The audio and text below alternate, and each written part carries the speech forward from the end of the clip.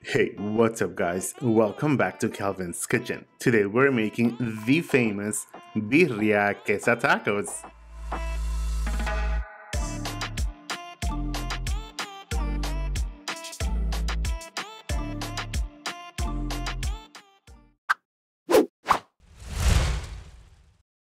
For this recipe, we are using 2 pounds of chuck roast, 2 pounds of short ribs, and 2 pounds of oxtail. Use paper towels to dry most of the moisture. Then season with plenty of kosher salt on all sides.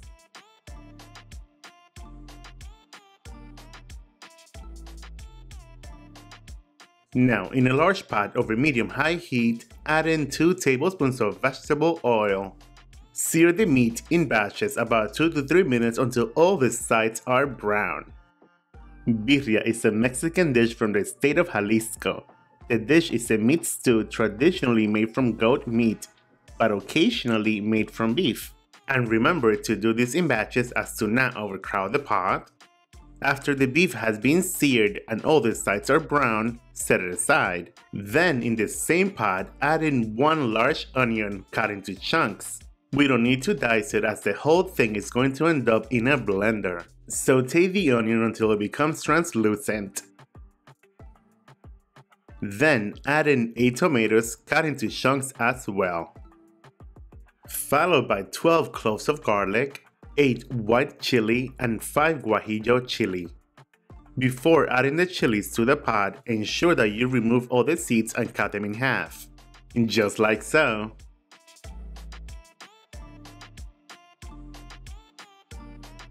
Season with 1 teaspoon of Mexican oregano, 1 teaspoon of dry thyme, 1 teaspoon of cumin, 1/8 of a teaspoon of ground cloves, 1 tablespoon of whole black peppercorn, 1 cinnamon stick, 3 bay leaves, and kosher salt to taste.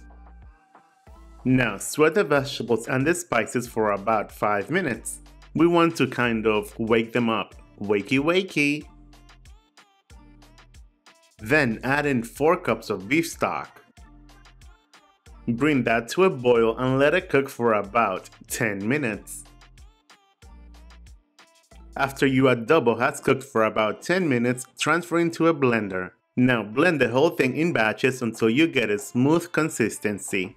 After your adobo sauce has been blended nice and smooth, transfer it back into the pot. Then bring the beef back into the adobo sauce. Add in 4 additional cups of beef stock. Set the heat to medium-high and bring to a boil. Once it begins to boil, reduce the heat to medium-low and continue cooking for about 3 hours until fork tender. And for the tacos, we're using Oaxaca cheese. And the best way to cut up the cheese is to shred it by hands, just like so.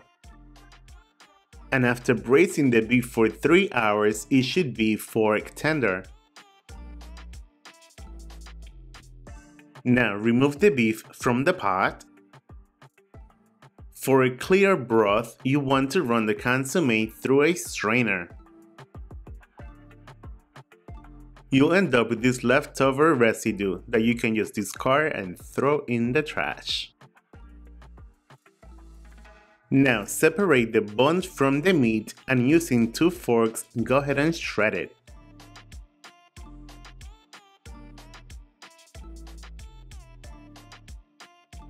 Then set a skillet over medium heat, skim about 2 tablespoons of the grease from the consommé and add to the skillet. Now dip in your corn tortilla into the consommé and add to the skillet.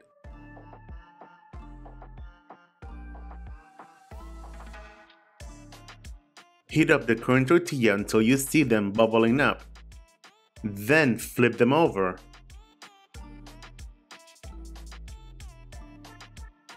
Add in some of the Oaxaca cheese and allow for the cheese to melt. Once the cheese has melted, top it off with the beef.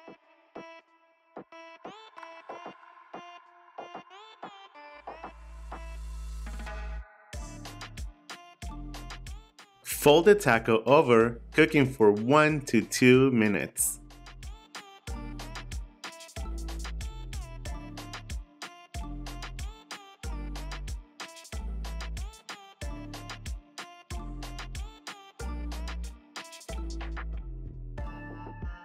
Then flip them over and cook for another 1 to 2 minutes. By doing so, you'll end up with crispy tacos.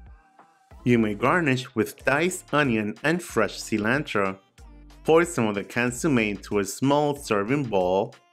Then squeeze the juice of 1 fresh lime. Top it up with diced onion and fresh cilantro. And now you are ready to enjoy your Birria Quesa Tacos.